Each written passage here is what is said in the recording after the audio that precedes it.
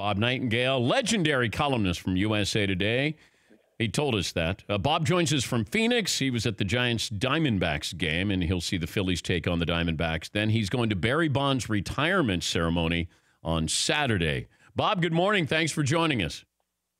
Sir, my pleasure, Dan. What do you expect to happen at Barry Bonds' retirement ceremony?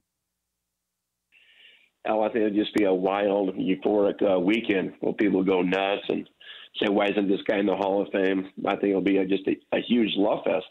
And this guy meant everything in that franchise. Do you think he says that? Does he use the platform to say anything about the Hall of Fame? I don't think he does. I think he'll say, you know what, this is awesome. If I get into the Hall of Fame, it's great. If not, so be it. But I don't think he'll send a message here. I really don't.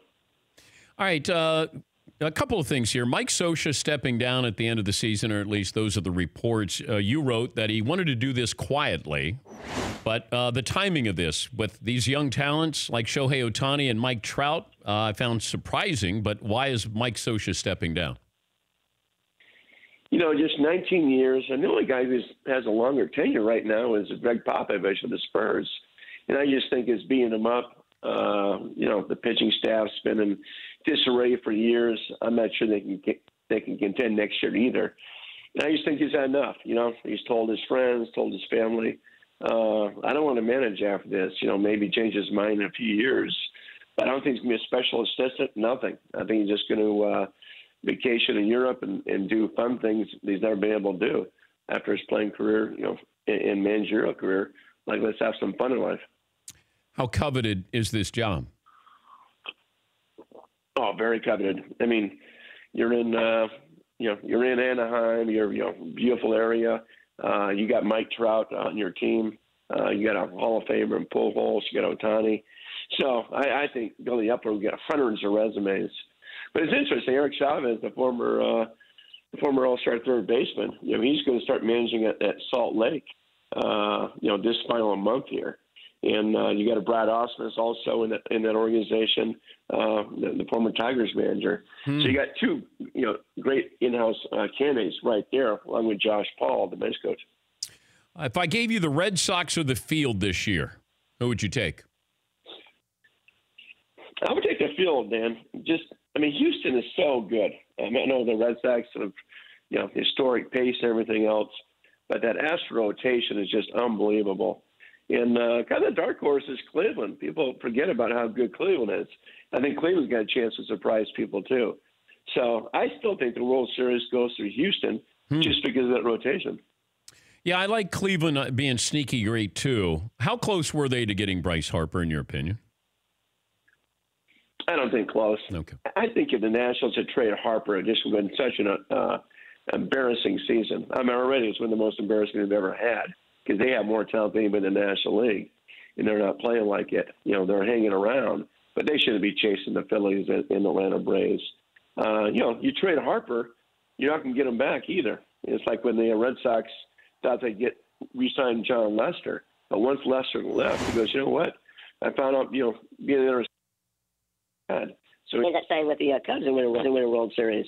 I think if they let Harper go, he would have been gone forever as well. Aaron Judge's wrist. It seems like a little bit more of a problem here than the Yankees thought.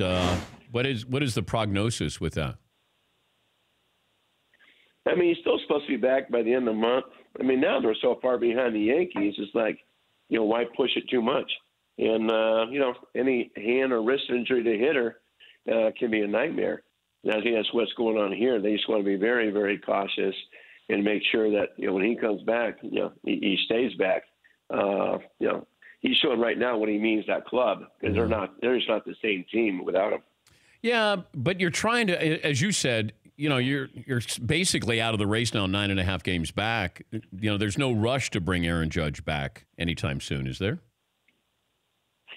There's not, although you got to be a little careful with the Oakland and Seattle playing like they are. Oakland's just 2.5 games back in the wild card. So they got to be a little cautious. The schedule will ease up and everything else. And they do play Boston 6-7 times the last 2 weeks.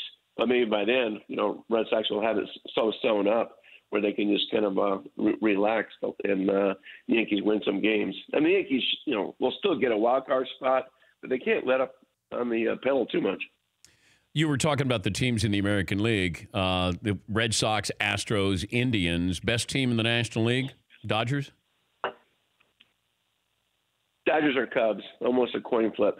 I don't like the Dodgers, outside Kenley Jansen. I think they have a hole there in the back end of bullpen where the Cubs have those guys. So almost a coin flip between the two. But the difference between the two leagues now, it's like winner of the NCAA going against the winner of the NIT. I mean, it's just such a huge disparity between the two leagues. I mean, the best 4 or 5 teams in baseball are all in the American League. Good stuff, Bob. Thank you, as always, and have fun at Barry Bonds' retirement ceremony on Saturday. Okay. I'll think of you, buddy. Thank you, Bob. Bob Nightengale, USA Today columnist. For more Dan Patrick Show, tune to Audience Channel 239 on DirecTV or download the Dan Patrick Show app.